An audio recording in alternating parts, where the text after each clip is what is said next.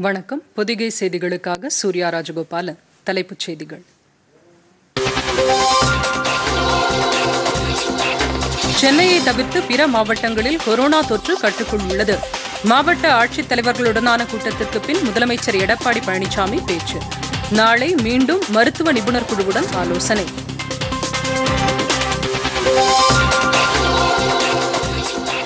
ஊரடங்கு காரணமாக வேலை இழப்பு, ஊதிய குறைப்பால் பாதிக்கப்பட்டுள்ள தொழிலாளர்கள் தொடர்பான தகவல்களை சேகரிக்க தொழிலாளர் நலத்துறை அமைச்சகத்துக்கு நிதியமைச்சகம் அறிவுறுத்தல்.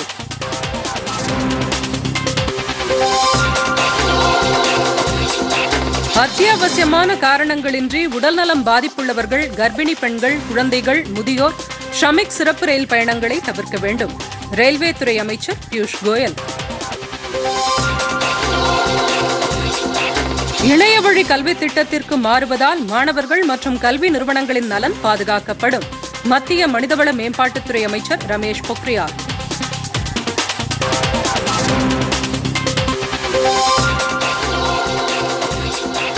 தமிழகத்தில் இன்று புதிதாக கொரோனா தொற்றால் பாதிக்கப்பட்டோர் 874 பேர். பாதிக்கப்பட்டோர் மொத்த எண்ணிக்கை 20,246 அதிகரித்துள்ளது. 765 பேர் குணமடைந்தனர்.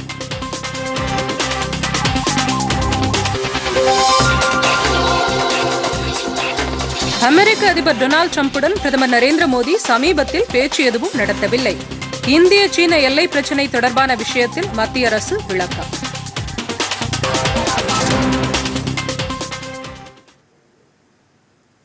விரிவான செய்திகள்.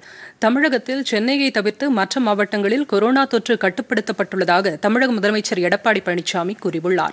கொரோனா தொற்று நிலவரம் குறித்து மாவட்ட ஆட்சியர்களுடன் காணொலி காட்சி மூலம் ஆலோசனை நடத்திய அவர் பின்னர் செய்தியாளர்களை சந்தித்தார்.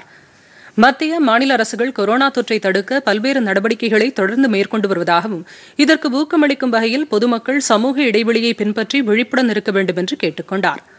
மாவட்ட ஆட்சியர்கள் சிறப்பான முறையில் கொரோனா தடுப்புப் பணிகளை மேற்கொண்டுள்ளதாக கூறிய அவர், தொழிற்சாலைகளில் சமூக இடைவெளியை பின்பற்றுவதுடன் காலை, மாலை என இரு வேளையிலும் கிருமி நாசினி தெளிக்கப்பட்டு சுத்தம் செய்யப்பட வேண்டும் என்றும் கூறினார். கொரோனா தொற்றால் தனிமைப்படுத்தப்பட்டுள்ள பகுதிகளில் தடுப்பு நடவடிக்கைகள் தீவிரமாக மேற்கொள்ளப்பட்டுள்ளதாக முதலமைச்சர் குறிப்பிட்டார். குடிநீர் பிரச்சினையை பொறுத்தவரை மாவட்ட ஆட்சியர்கள் உடனடியாக உரிய நடவடிக்கைகளை எடுக்க வேண்டும் என அறிவுறுத்தப்பட்டுள்ளதாக முதலமைச்சர் கூறினார். முன்னதாக மாவட்ட ஆட்சியர்கள் ஆலோசனைக் கூட்டத்தில் காணொலி காட்சி வாயிலாக உரையாற்றிய அவர், தமிழகத்தில் கொரோனா நோய் தொற்று பரவாமல் இருக்க அரசு உரிய நடவடிக்கைகளை தீவிரமாக மேற்கொண்டு வருவதாகவும் அதற்கு பொதுமக்கள் முழு ஒத்துழைப்பு அளிக்க வேண்டும் என்றும் கேட்டுக் கொண்டார். மாவட்ட ஆட்சியர்கள் தெரிவித்து வரும் கருத்துக்களின் அடிப்படையில் கொரோனா தொற்று பரவாமல் இருக்க அரசு பல்வேறு நடவடிக்கைகளை மேற்கொண்டு வருவதாக தெரிவித்தார். வெளிநாடு மற்றும் வெளி மாநிலங்களிலிருந்து வருபவர்கள் மூலமாக கண்டறியப்பட்ட நோய் தொற்றும் படிப்படியாக குறைக்கப்பட்டிருப்பதாகவும் அவர் குறிப்பிட்டார். தமிழகத்தில் உரிய வகையில் சிகிச்சை அளிக்கப்படுவதால் இறப்பு விகிதம் குறைக்கப்பட்டதாகவும் அரசு சொல்லும் வழிமுறைகளை பொதுமக்கள் முழுவதுமாக கடைபிடித்தால் மட்டுமே கொரோனா பரவலை முழுவதுமாக கட்டுப்படுத்த முடியும் என்றும் முதலமைச்சர் தெரிவித்தார். காவல்துறை, வருவாய்த்துறை மற்றும் உள்ளாட்சித்துறை மூலம் கொரோனா பற்றிய விழிப்புணர்வு மக்களிடையே ஏற்படுத்தப்பட்டு வருவதாகவும் சமூக இடைவெளியை மக்கள் முழுமையாக கடைபிடிக்க வேண்டும் என்றும் அவர் கேட்டுக் கொண்டார். கொரோனா தடுப்பு நடவடிக்கைகள் பிப்ரவரி மாதம் 21ஆம் தேதியே தொடங்கப்பட்டதாகவும் சுமார் 16 முறை தம்முடைய தலைமையில் ஆலோசனைக் கூட்டங்கள் நடத்தப்பட்டதாகவும் முதலமைச்சர் குறிப்பிட்டார். கொரோனா நோயை கட்டுப்படுத்த அளிக்கப்பட்டு வரும் எதிர்ப்பு சக்தி தரக்கூடிய மருந்துகள், ரேஷன் கடைகள் மூலம் வழங்கப்பட்டு வரும் விலையில்லா உணவு தானியங்கள் ஆகியவற்றை விளக்கிய முதலமைச்சர், வெளிநாடுகளிலிருந்து வெளியேறும் நிறுவனங்களை தமிழகத்திற்கு ஈர்க்க ரங்கராஜன் தலைமையில் பொருளாதார உயர்நிலை குழு உருவாக்கப்பட்டிருப்பதையும் சுட்டிக்காட்டியுள்ளார். கொரோனா பரிசோதனை மேற்கொள்வதற்காக அரசு தரப்பில் 48 மையங்களும் தனியார் வசம் 22 மையங்களும் ஏற்படுத்தப்பட்டிருப்பதாகவும் முதலமைச்சர் எடப்பாடி பழனிசாமி அப்போது குறிப்பிட்டார். கொரோனா தொற்றால் நீட்டிக்கப்பட்டுள்ள ஊரடங்கு காலத்தில் வேலை இழப்பு மற்றும் ஊதிய குறைப்பால் பாதிக்கப்பட்டுள்ள தொழிலாளர்கள் தொடர்பான தகவல்களை சேகரிக்குமாறு மத்திய நிதியமைச்சகம் தொழிலாளர் நலத்துறை அமைச்சகத்தை கேட்டுக் கொண்டுள்ளது. ஊரடங்கு நீட்டிப்பால் நாடு முழுவதும் வேலை இழப்பு மற்றும் ஊதியம் இல்லாமல் வெளி மாநில தொழிலாளர் பலர் பாதிக்கப்பட்டுள்ளனர். இவர்கள் பற்றிய முழு விவரங்களை சேகரித்து அளிக்குமாறு மத்திய தொழிலாளர் நலத்துறை அமைச்சகத்தை நிதியமைச்சகம் கேட்டுக் கொண்டுள்ளதாக நிதியமைச்சக வட்டாரங்கள் தெரிவித்துள்ளன. மேலும் பொதுத்துறை வங்கிகள் அனுமதி அளித்துள்ள கடன்கள், பட்டுவாடா செய்யப்பட்ட கடன் தொகைகள் இடையே நிலவும் வேற்றுமைகள் குறித்தும் மத்திய நிதியமைச்சகம் கவனித்து வருவதாகவும் கூறப்படுகிறது.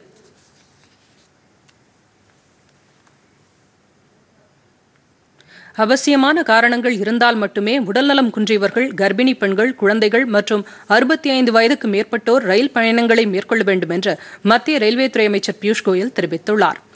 புலம்பெயர்ந்த தொழிலாளர்கள் சொந்த ஊர் திரும்புவதற்காக நாடு முழுவதும் ஷ்ரமிக் சிறப்பு ரயில்கள் இயக்கப்படுகின்றன. இருப்பினும் ரயில் பயணங்களின் போது ஏற்கனவே உடல்நலக்குறைவால் உள்ளவர்கள் சிலர் உயிரிழந்ததால் சிறப்பு ரயில்களை பயன்படுத்துவது தொடர்பான அறிவுரைகளை ரயில்வே துறை வெளியிட்டுள்ளது. நாடு முழுவதும் தற்போது இயக்கப்பட்டு வரும் சிறப்பு ரயில்களுக்கும் வருகிற 1ஆம் தேதி முதல் இயக்கப்படவுள்ள 200 சிறப்பு ரயில்களுக்கும் 120 நாட்களுக்கு முன்னரே முன்பதிவு செய்து கொள்ளலாம் என ரயில்வே அமைச்சகம் தெரிவித்துள்ளது.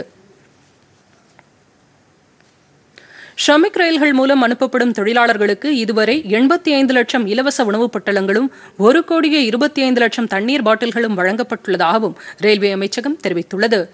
நேற்று வரை 3736 பேர் ஷ்ரமிக் சிறப்பு ரயில்கள் மூலம் 50 லட்சம் புலம்பெயர்ந்த தொழிலாளர்கள் சொந்த ஊர்களுக்கு அனுப்பி வைக்கப்பட்டுள்ளதாக ரயில்வே துறை தெரிவித்துள்ளது. இந்நிலையில் சிறப்பு ரயில்கள் இயக்கம் தொடர்பாக டுவிட்டர் பக்கத்தில் இன்று கருத்து தெரிவித்துள்ள மத்திய ரயில்வே துறை அமைச்சர் பியூஷ் கோயல், அவசியமான காரியங்கள் இருந்தால் மட்டுமே உடல்நலம் குன்றியவர்கள், கர்ப்பிணி பெண்கள், 10 வயதிற்குட்பட்ட குழந்தைகள் மற்றும் 65 வயதிற்கு மேற்பட்ட முதியவர்கள் ரயில் பயணத்தை மேற்கொள்ள வேண்டும் என்றும், அவசியமான காரணங்கள் இல்லாவிட்டால் பயணத்தை அவர்கள் தவிர்க்க வேண்டும் என்றும் கேட்டுக் கொண்டுள்ளார். அனைத்து பயணிகளுக்கும் பாதுகாப்பான பயணத்தை உறுதி செய்ய வேண்டிய கடமை ரயில்வே துறைக்கு உள்ளது என்றும் அமைச்சர் பியூஷ் கோயல் குறிப்பிட்டுள்ளார். நாடு முழுவதும் உள்ள 45,000 உயர்கல்வி நிறுவனங்களின் தலைவர்களுடன் மத்திய மனிதவள மேம்பாட்டுத்துறை அமைச்சர் ரமேஷ் பொக்ரியால் இணையதளம் வாயிலாக ஆலோசனை நடத்தினார். தற்போதைய கொரோனா தொற்று சூழலை எதிர்கொண்டு கட்டுப்பாடுகள் அற்ற வாய்ப்புகளை ஏற்படுத்த தேவையான முயற்சிகளை எடுக்குமாறு அப்போது உயர்கல்வி நிறுவன தலைவர்களை அமைச்சர் கேட்டுக் கொண்டார். கல்வியாளர்கள், மாணவர்கள், பெற்றோர் உள்ளிட்டோர் ஆன்லைன் முறையிலான கல்வி திட்டத்திற்கு மாறுவதன் மூலம் மாணவர்களின் கல்வித்தரத்தில் குறைவு இருக்காது என்றும், உயர்கல்வி நிறுவனங்கள் எந்த வகையிலும் பாதிக்கப்படாது என்றும் அமைச்சர் இந்த ஆலோசனையின் போது குறிப்பிட்டார்.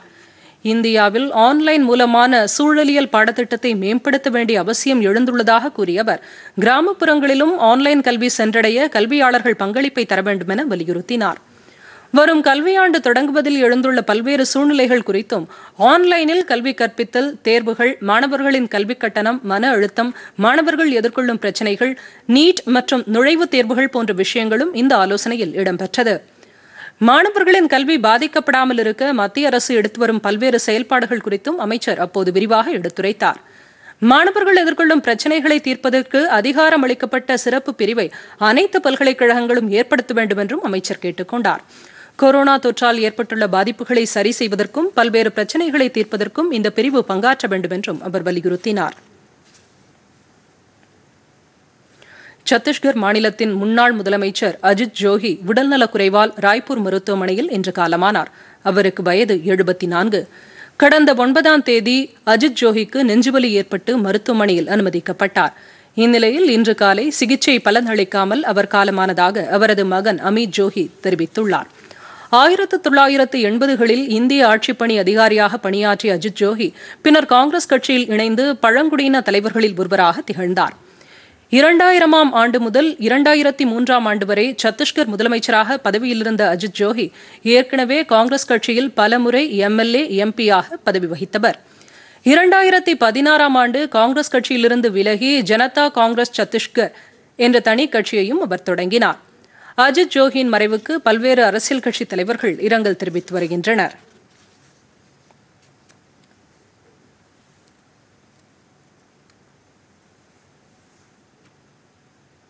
சரியான நேரத்தில் சரியான நடவடிக்கையை மத்திய அரசு எடுத்தால்தான் இந்தியாவில் கொரோனா தொற்று கட்டுப்படுத்தப்பட்டதாக பிஜேபி தேசிய செயலாளர் ராஜா தெரிவித்துள்ளார். சேலத்தில் செய்தியாளர்களை சந்தித்த அவர், கொரோனா தொற்றால் இந்தியாவில் 50 கோடி பேர் வரை பாதிக்கப்படலாம் என்று உலக நாடுகள் கணித்த நிலையில் பிரதமர் நரேந்திர மோடி மேற்கொண்ட சரியான நடவடிக்கைகளால் கொரோனா பாதிப்பு பெருமளவு கட்டுப்படுத்தப்பட்டதாக தெரிவித்தார். கொரோனா தொற்றுக்கு உலக நாடுகளில் 15% வரை உயிரிழப்பு ஏற்பட்டுள்ள சூழ்நிலையில் இந்தியாவில் உயிரிழப்பு 2.6% கட்டுப்படுத்தப்பட்டுள்ளதாக அவர் குறிப்பிட்டார். தன்னிறைவு இந்தியா திட்டத்தின் கீழ் மத்திய அரசு அறிவித்துள்ள 20 லட்சம் கோடி ரூபாய் திட்டத்தின் மூலம் தொழில்துறை ஓராண்டுக்குள் மிகப்பெரிய வளர்ச்சியை அடையும் என்றும் ராஜா குறிப்பிட்டார். சிறப்பு ரயில்கள் மூலம் தமிழகத்திலிருந்து 2 லட்சம் வெளிமாநில தொழிலாளர்கள் சொந்த ஊர்களுக்கு அனுப்பப்பட்டுள்ளதாகவும், நடந்து செல்ல தடுத்து அரசு எடுக்கும் நடவடிக்கைகளுக்கு வெளிமாநில தொழிலாளர்கள் ஒத்துழைக்க வேண்டும் என்றும் ராஜா அப்போது குறிப்பிட்டார். ஊரடங்கால் பாதிக்கப்பட்டுள்ள ஏழை எளிய மக்களின் வேதனையை தீர்க்க மத்திய மாநில அரசுகள் உரிய நடவடிக்கை எடுக்கவில்லை என்று சிவகங்கை நாடாளுமன்ற உறுப்பினர் கார்த்தி சிதம்பரம் கூறியுள்ளார்.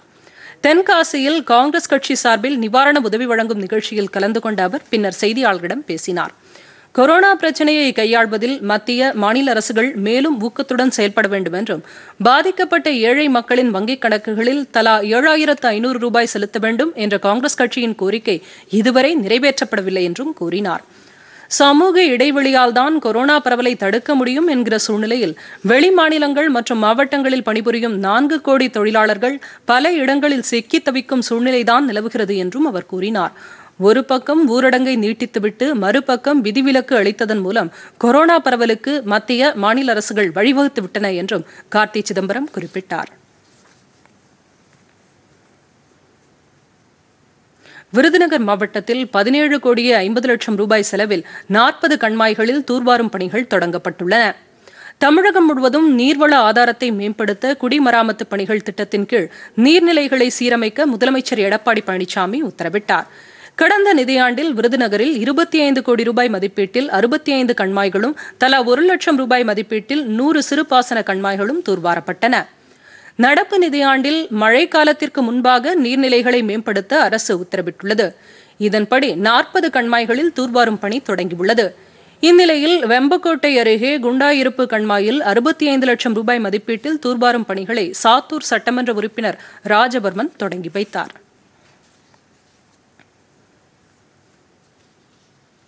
எண்ணற்ற வண்ணங்களால் நிரம்பி நம் கண்களுக்குள் நுழைந்து இதயத்தை படபடக்கச் செய்கிற பட்டாம்பூச்சிகளாக பறக்கும் வண்ணத்து பூச்சிகள் மனதையும் நம் விழிகளையும் மயக்கும் திறன் கொண்டவை.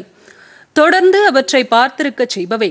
மலர்கள்தான் அழகு என்றால் அதன் மீது அமரும் இந்த பட்டாம்பூச்சிகள் அழகுக்கு அழகு சேர்ப்பவை. மகரந்த சேர்க்கை இவ்வளவு அழகாக நடைபெறுவதை காண கண்கோடி வேண்டும். ஆற்றங்கரையோரத்திலே யாருமற்ற நேரத்திலே வீற்றிருந்த மலர்பரப்பிலிருந்து தேனெடுத்துச் செல்லும் மனம் கவர் வண்ணத்து பூச்சிகள் இயற்கையின் அற்புத காட்சிகள். தர்மபுரி மாவட்டம் ஒகேனக்கல் காவிரி ஆற்றுப்படுகை நீர்வரத்தின் போது சொர்க்கபுரி ஆகிவிடும். இரு கரைகளிலும் பூத்து குலுங்கும் மலர்கள் மனதை கவரும். மனிதனையே கவரும் மலர்கள் வண்ணத்து பூச்சிகளையா விட்டு வைக்கும்? தொற்று வந்து மனிதனை கட்டி போட பட்டாம்பூச்சிகளுக்கு கிடைத்தது சுதந்திரம். 2 மாத காலமாக ஒகேனக்கலில் இல்லை மனித நடமாட்டம். ஆனால் வண்ணத்து பூச்சிகளுக்கு கொண்டாட்டம். கண்களுக்கு எட்டாத கானகத்தின் நடுவே 2 மலைகளுக்கிடையே ஓடும் காவிரி ஆற்றின் கரையோர பகுதிகளில் ஆயிரக்கணக்கான பட்டாம்பூச்சிகள் அழகாக சுற்றித் திரிகின்றன.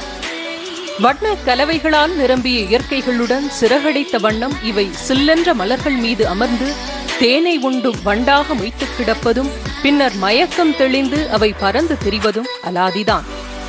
இதன் உருவாக்கமே வித்தியாசமானதுதான்.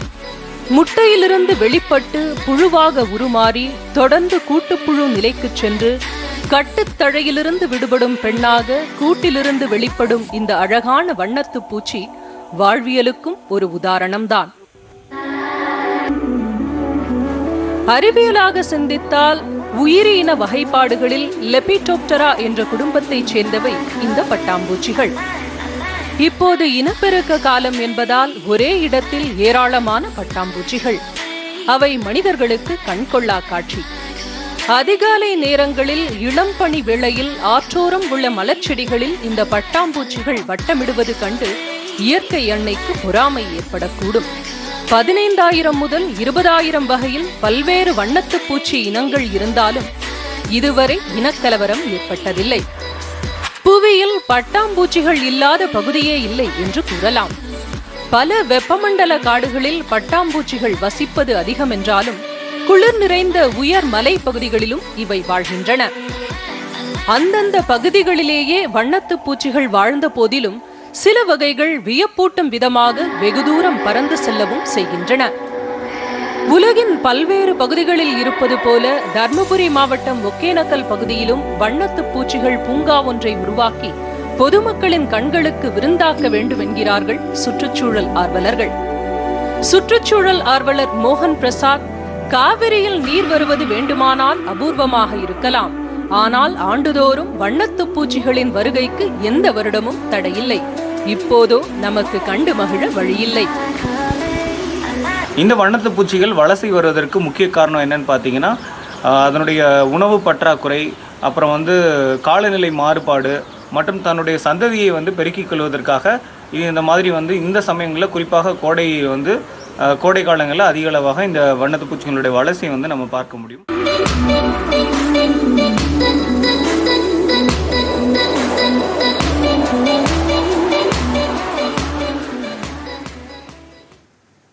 கொரோனா தொற்றை கட்டுப்படுத்த மருந்து, தடுப்பூசி ஆகியவை இல்லாத நிலையில் பல நாடுகளும் தங்களது பாரம்பரிய மருத்துவ முறையிலான சிகிச்சைகள் மற்றும் மருந்துகள் குறித்து ஆராய்ந்து வருகின்றன.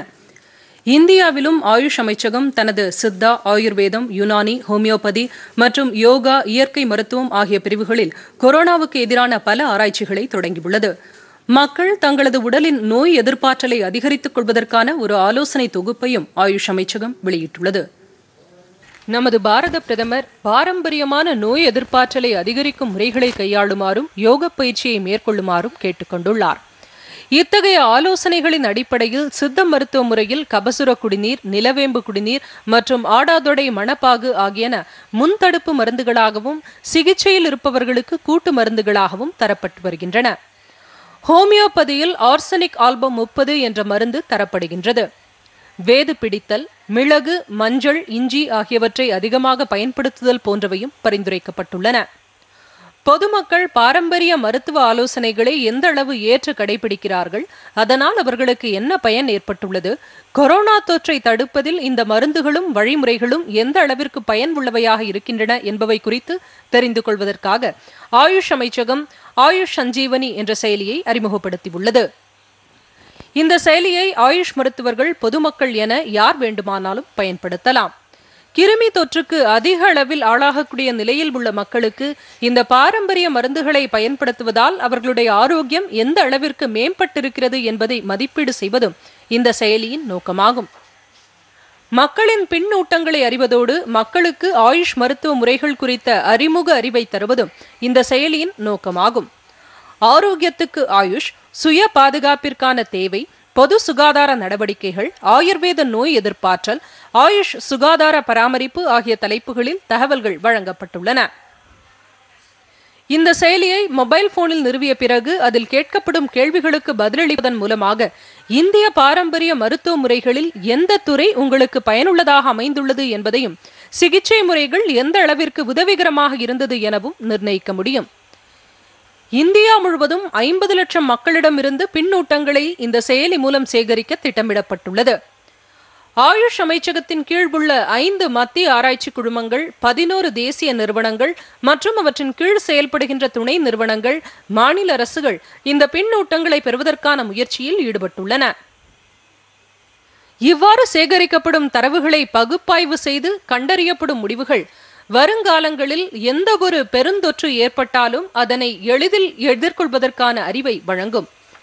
இந்த செயலியின் பயன்பாடு குறித்து புதுச்சேரி மண்டல சித்த மருத்துவ ஆராய்ச்சி நிறுவன ஆராய்ச்சி அலுவலர் மற்றும் நிர்வாக அதிகாரி டாக்டர் ராஜேந்திரகுமார், புதுச்சேரி தலைமை சித்த மருத்துவர் டாக்டர் ஸ்ரீதரன், புதுச்சேரி மத்திய ஹோமியோபதி மருத்துவ ஆராய்ச்சி நிறுவன ஆராய்ச்சி அலுவலர் மற்றும் நிர்வாக அதிகாரி டாக்டர் ரவிக்குமார் சதர்லா, காஞ்சிபுரம் ஆதாரா கேரளா ஆயுர்வேத மருத்துவமனையைச் சேர்ந்த ஆயுர்வேத மருத்துவர் டாக்டர் கீர்த்தனா, மத்திய ஹோமியோபதி மருத்துவ ஆராய்ச்சி நிறுவன ஆராய்ச்சி அலுவலர் டாக்டர் திவ்யா திருமாறன் ஆகியோர் தங்கள் கருத்துக்களை தெரிவிக்கின்றனர். நம்முடைய ஆரோக்கியத்தை பேணி காக்கிற தாய்மார்கள் சமையல் அறையில ஸ்பைசஸ் என்று சொல்லக்கூடிய மருத்துவ தன்மை வாய்ந்த ஒரு மஞ்சள், மிளகு, ஏலம் போன்றவற்றை கொண்டு தேநீர், உணவு வகையில தயாரிச்சுட்டு வராங்க. அப்புறம் நீராவி பிடிக்கிறது, நல்ல வெந்நீர்ல நீராவி பிடிக்கிறது, இது போன்ற விஷயங்களையும் கடைபிடிச்சிட்டு வர்றவங்க அதனால தங்களுக்கு என்ன மாற்றம் ஏற்பட்டுச்சு, உடல்ல என்ன நல்ல மாற்றம் ஏற்பட்டுச்சு அப்படின்றதையும் இந்த செயலியில பதிவிடலாம்.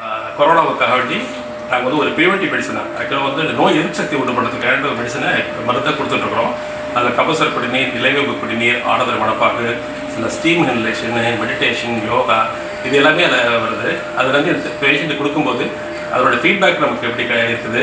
உங்கள் நோய் எதிர்ப்பு சக்தியை அதிகரிக்கிறதுக்காகவும் மற்றும் ஆரோக்கியத்தை பராமரிக்கிறதுக்காகவும் இந்த ஆப் உங்களுக்கு பயனடையும். ஸோ எல்லாரும் ஆயுஷ் சஞ்சீவினி ஆப்பை யூஸ் பண்ணி அதனுடைய கருத்துக்களை வெளியிடுமாறு கேட்டுக்கொள்கின்றோம். எதிர்ப்பு சக்தியினை அதிகப்படுத்துவதற்கும் ஆர்சனிகம் ஆல்பம் எனப்படும் ஹோமியோ மருந்தினை 30C பொட்டன்சியில் கடந்த சில மாதங்களாக அளித்து வருகிறோம். நோய் குறித்த விழிப்புணர்வையும் ஏற்படுத்தி வருகிறோம். இதன் மூலம் சுமார் 13,000 நபர்கள் பயனடைந்திருக்கிறார்கள்.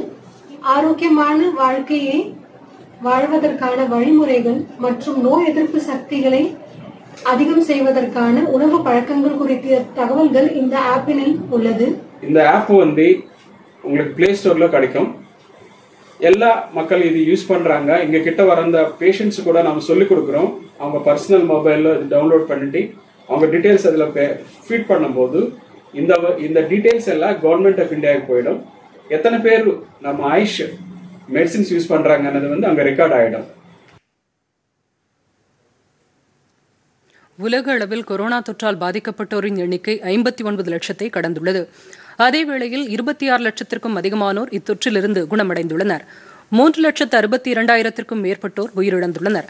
அமெரிக்கா, பிரேசில், ரஷ்யாவில் நாளுக்கு நாள் கொரோனா பாதிப்பு அதிகரித்து வரும் நிலையில் இந்தியாவிலும் பாதிக்கப்பட்டோரின் எண்ணிக்கை 1,65,000 உயர்ந்துள்ளது.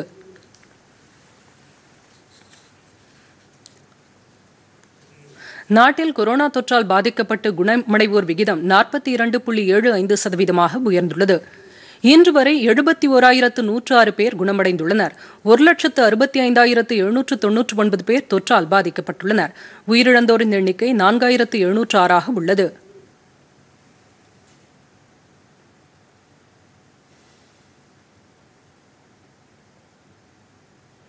மகாராஷ்டிரா மாநிலத்தில் பாதிக்கப்பட்டவர்களின் எண்ணிக்கை தொடர்ந்து அதிகரித்து வருகிறது. அம்மாநிலத்தில் இதுவரை 59,546 பேர் பாதிக்கப்பட்டு 1,982 பேர் உயிரிழந்தனர். குணமடைந்தோர் எண்ணிக்கை 18,616 உள்ளது.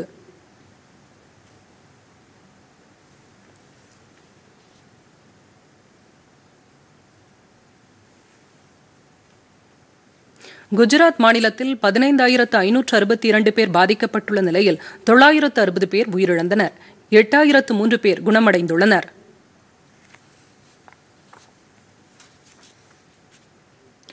தலைநகர் தில்லியில் 16,281 பேர் பாதிக்கப்பட்டு 7,495 பேர் குணமடைந்துள்ளனர். உயிரிழப்பு 316 உயர்ந்துள்ளது.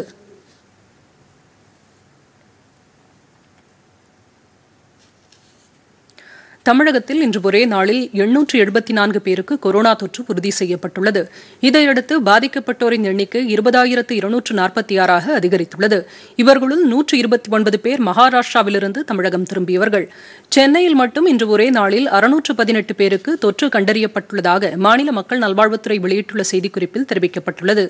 இதனால் சென்னையில் மட்டும் 13,362 பேருக்கு கொரோனா பாதிப்பு உறுதி செய்யப்பட்டுள்ளது. சென்னையில் புறநகர் மாவட்டங்களான செங்கல்பட்டில் இன்று 61 பேருக்கு கொரோனா தொற்று உறுதி செய்யப்பட்டுள்ளதை அடுத்து அம்மாவட்டத்தில் பாதிக்கப்பட்டோரின் எண்ணிக்கை 1000 உயர்ந்துள்ளது. காஞ்சிபுரத்தில் 12 பேருக்கும் திருவள்ளூரில் 9 பேருக்கும் இன்று கொரோனா உறுதி செய்யப்பட்டுள்ளது. திருவண்ணாமலையில் 14 பேருக்கு இன்று தொற்று கண்டறியப்பட்டுள்ளது. மாநிலத்தில் இன்று 765 பேர் கொரோனா தொற்றிலிருந்து குணமடைந்து வீடு திரும்பியதை அடுத்து ஒட்டுமொத்த குணமடைந்தோரின் எண்ணிக்கை 11,313 உயர்ந்துள்ளது. தற்போது 8,776 பேர் சிகிச்சை பெற்று வருகின்றனர். இன்று 9 பேர் உயிரிழந்ததை அடுத்து ஒட்டுமொத்த உயிரிழப்பு 154 உயர்ந்துள்ளது.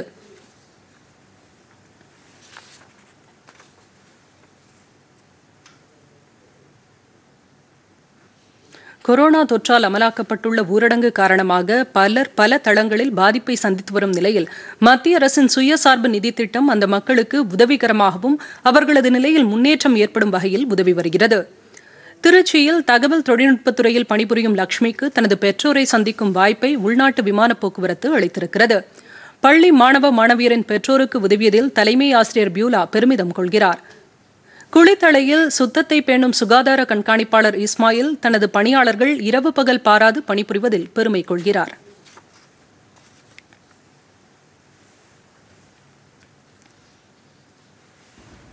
I'm only child for my parent. So அவங்க சென்னையில் இருக்காங்க, வயசானவங்க, போய் பார்க்கணுன்னு நினச்சா இப்போ ரோட் வழியாக போக முடியல. So this is really helpful between Chennai to Bangalore. The flight is really helpful. இப்போ டில் மார்ச் போக முடியல because of kids exam and all. இப்போ போகலான்னு நினச்சா கொரோனா லாக்டவுனால் போக முடியல. பட் இந்த ஃப்ளைட் விட்டதுக்கு I really want to thank central government.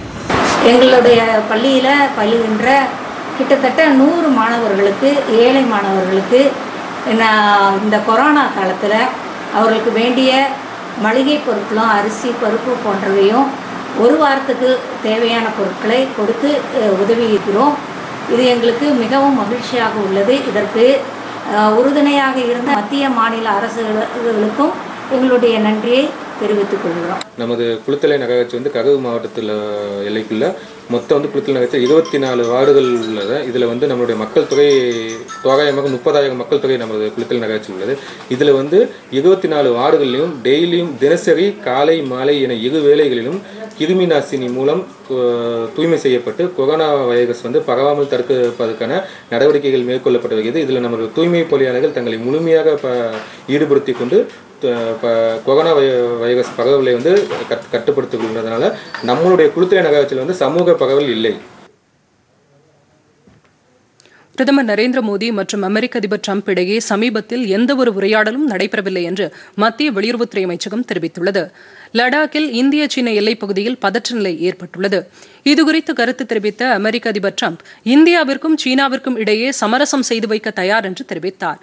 மேலும் இது தொடர்பாக ட்விட்டரில் கருத்து தெரிவித்த டிரம்ப் சீனாவுடனான இந்தியாவின் எல்லை பிரச்சினை குறித்து பிரதமர் நரேந்திர மோடியுடன் பேசியிருப்பதாக பதிவிட்டிருந்தார். ஆனால் சமீபத்தில் அமெரிக்க அதிபருடன் பிரதமர் நரேந்திர மோடி கலந்துரையாடல் எதையும் நடத்தவில்லை என்று மத்திய அரசு தெரிவித்துள்ளது. கொரோனாவை தடுக்க ஹைட்ராக்சி குளோரோகுயின் மாத்திரைகளை அனுப்ப வேண்டும் என்று கடந்த ஏப்ரல் மாதம் 4ஆம் தேதி அமெரிக்க அதிபர் டிரம்ப் பேசியதுதான் கடைசியாக இரு தலைவர்களும் கலந்துரையாடிய பேச்சு என்றும் அதன் பிறகு சமீபத்தில் இருவரும் கலந்துரையாடவில்லை என்றும் மத்திய அரசு விளக்கமளித்துள்ளது.